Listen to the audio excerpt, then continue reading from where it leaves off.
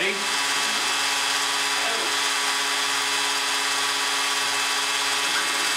It's recording, right?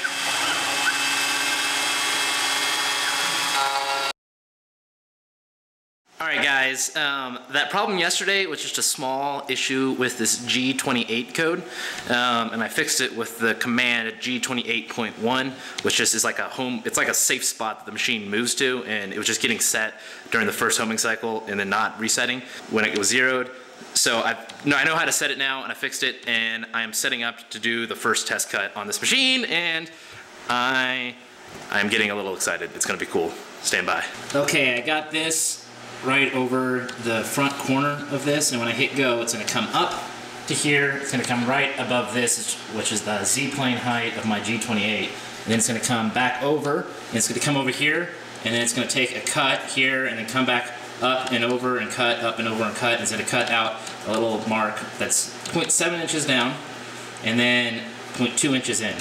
And then when it's finished with that, it's going to come up, and it's going to take its G28, and it's going to go over to this back corner. So I'm going to be over here manning the E-stop in case anything bad happens, and then I'm going to give the computer to Mom over here, and she's going to hit start when I tell her to. You ready?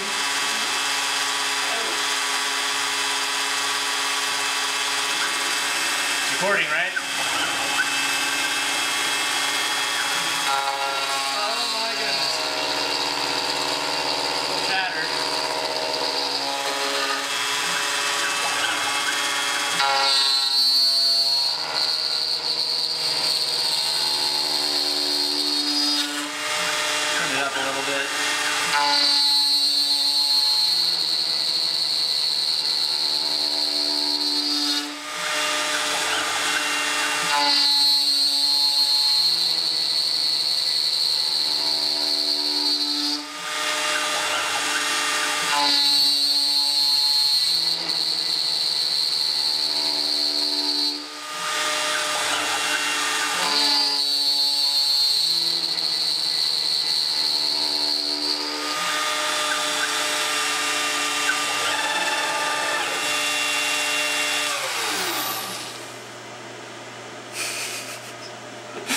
It chattered up here at the top a lot. You hear that? That was pretty awful. It's bad on my tool, but I just wanted to let it keep going because why not?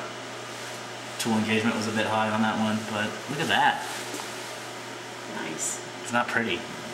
It's really, you got a lot of chatter on it, but it held the chatter up till about right here, so it looks like you can probably go down with that depth, with the cut. That depth of cut probably shouldn't have gone below like 0.4 or 0.5.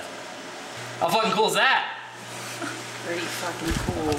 How cool is that? It fucking worked. It wasn't beautiful. I think you heard all that. The depth of cut was a little bit too much in the middle, and I got some chatter. And I obviously need a chip catcher, because, you know. But fucking works. Hell yeah. Well guys, naturally I'm pretty fucking stoked about that. I'm just grinning from ear to ear right now.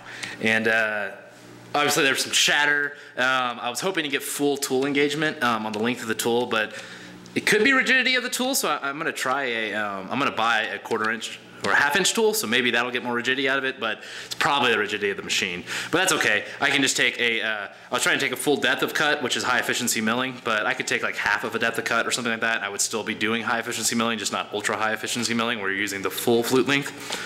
Or I could use a stubbier end mill, which is probably what I'll end up doing actually, because that's what you're supposed. That makes everything more rigid to use stubbier tools. So the stubbier tool, I'm not worried about it. I can get rid of that chatter. I just gotta, you know, once I get those settings for the metal dialed in. Fusion 360 obviously is really good at keeping constant tool pressure, so that's not a problem.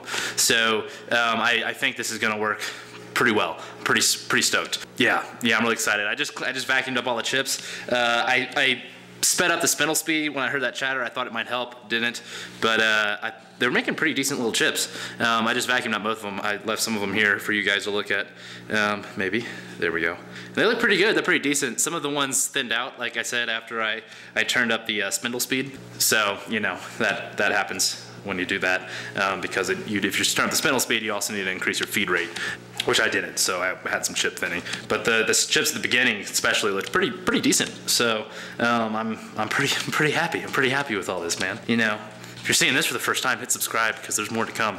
I'm gonna be using this thing to make an Iron Man suit, and it's gonna be fucking awesome. Before I do that, I'm gonna make some awesome vices for it that are going to be fucking awesome. So a lot of awesome in those last couple of sentences, and it's all going to be awesome. I love you guys. Have a good one.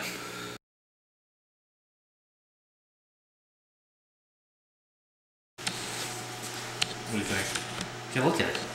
It's pretty neat, huh? Yeah, I thought you wanted me to pose with it. I didn't want you to pose with it. It's pretty crazy. Yep. I'm really excited with that. Fan of white. Fan of white? Fan of white. Oh. I don't know what that means.